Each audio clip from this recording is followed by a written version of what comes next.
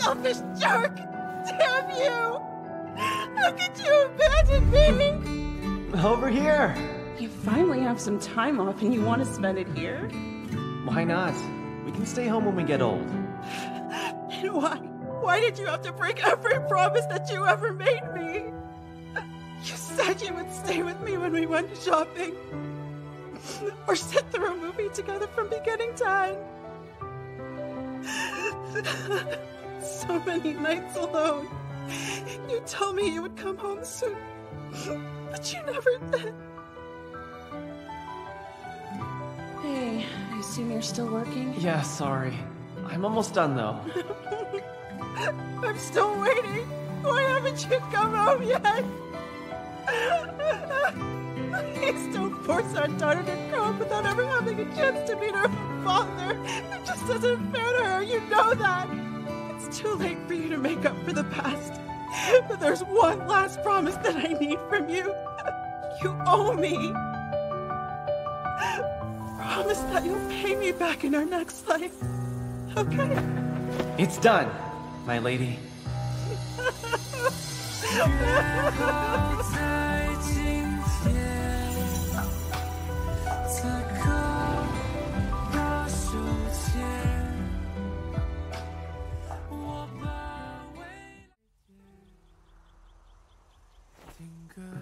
Hey, stay right there.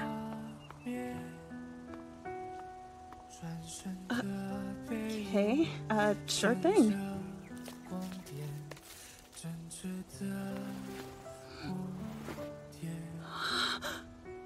What is this for? I, Chen, am proposing to the love of my life in this moment and everyone after.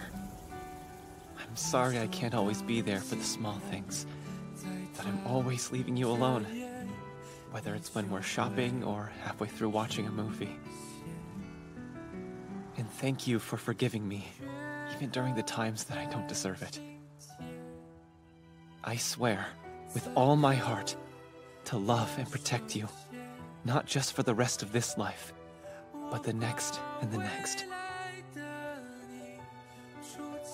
So will you marry me?